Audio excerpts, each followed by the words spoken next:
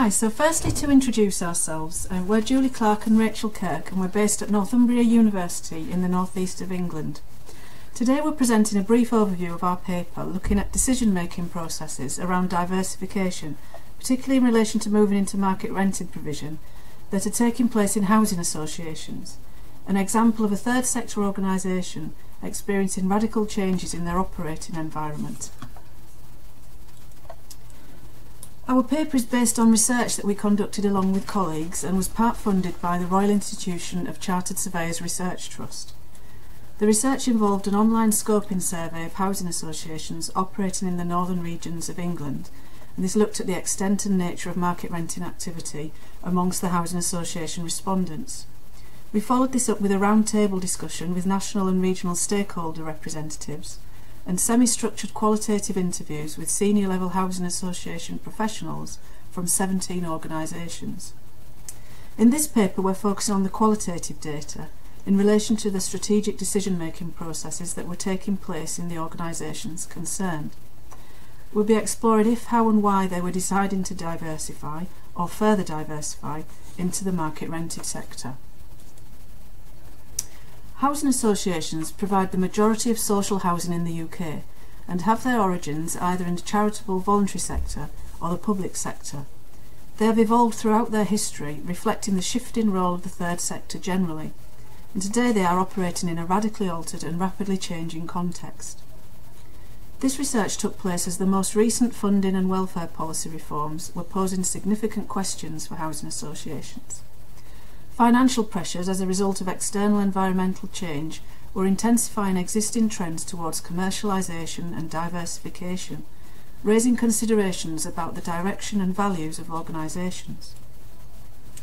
Our research focused on a particular aspect of potential diversification, i.e. the provision of market rented properties amongst housing association landlords. This is an area of emerging activity that epitomises the context of strategic decision-making facing the sector. A changing housing system with rising levels of market renting provides opportunities for housing associations, and pressures to be more businesslike raises the possibility of cross-subsidisation, something that existing research based in London and the South East has identified. This research crucially took place in the northern regions of England at a different set of local housing markets. Exploring insights into the processes of strategic decision-making in this context adds to an existing debate about housing associations as hybrid organisations. What's the balance between business and social objectives? How are housing associations evolving in practice as social enterprises? And how is this being shaped? Are they reacting to external pressures or developing proactive internal responses? This research considers decision-making processes that have implications for the nature of the organisation and its role. In terms of deciding whether to invest, the local market was at the core of that decision-making process. However, there were significant influencing forces, both external and internal, to the organisation. Externally, the following forces were identified by respondents. There was an acknowledgement that they were operating in a national policy environment that on one hand was constraining their traditional activities through reductions in capital grant and restrictions on revenue raising, and on the other hand it was creating opportunities for housing associations to diversify away from what were perceived as core activities. Local policy environments were also an essential element of the strategic decision-making process. Local authorities, as part of their housing strategy, could be encouragers or facilitators of housing associations' investment in the local private rented sector. In other instances, it was not part of their agenda. In terms of internal factors, organisational culture and values were seen as key to how the different housing associations responded to potential opportunities. In a number of cases, this reflected varying interpretations of the notion of social purpose, for example, redefining housing need. For some, a broader interpretation that reflected the inability of the local housing market to meet housing needs of households housing associations had not previously provided for, such as working families.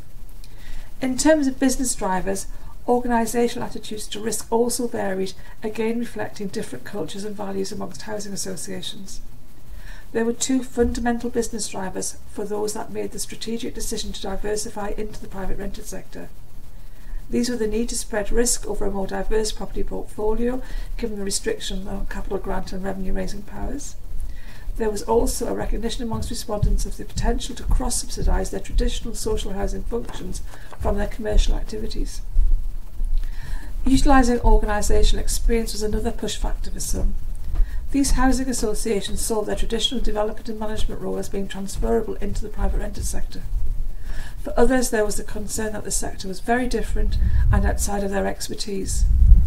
The same factors interacted differently for different organisations, and they could exert either push or pull forces, the outcome of which ultimately determined their interaction with the local housing market. Despite operating in the same national policy context, our research identified the potential for distinctive approaches to strategic decision-making.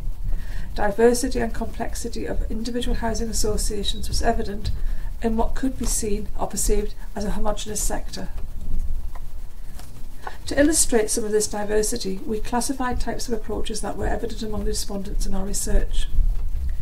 Enthusiastic early adopters were identified as having had strong drivers in place over a number of years. Their enthusiastic commitment was evidenced in their business strategies. Their proactive move into the private rented sector was driven by mutually reinforcing cultural and business forces, as well as a supportive local context and market. For these organisations, pull factors were dominant. Amongst reactive pragmatists, both push and pull factors were exerting influences.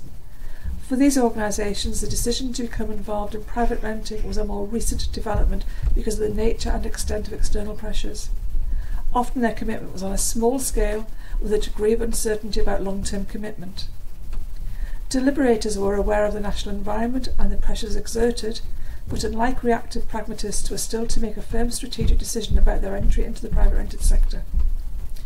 For reluctant pragmatists, their approach was one of a response to the immediate environment post-2008, which saw a housing market collapse. Their decision to enter market renting was temporary and reflected a particular set of circumstances. For some, it was their inability to sell properties that resulted in market renting, albeit temporarily, by default. So to summarise, our research demonstrated a more complex picture than might initially be expected. It was clear that housing associations were engaging or not engaging with market renting in different ways and for different reasons.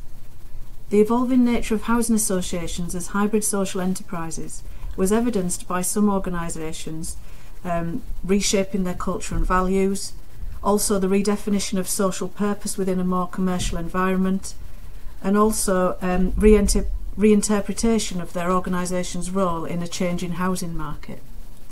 A deeper understanding of how housing associations are interpreting and interacting with internal and external forces has potentially significant implications for how they continue to evolve in a constantly changing environment. Thank you.